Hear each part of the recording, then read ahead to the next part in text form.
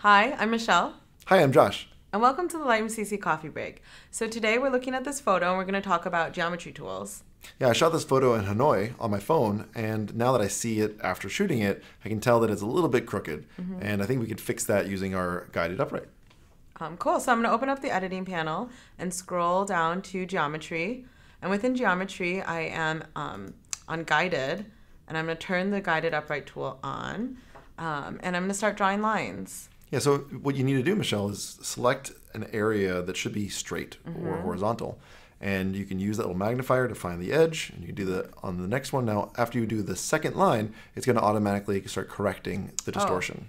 Looks better already, but there's this top line that's a bit crooked as well. So if you draw another one, you'll be able to correct that as well.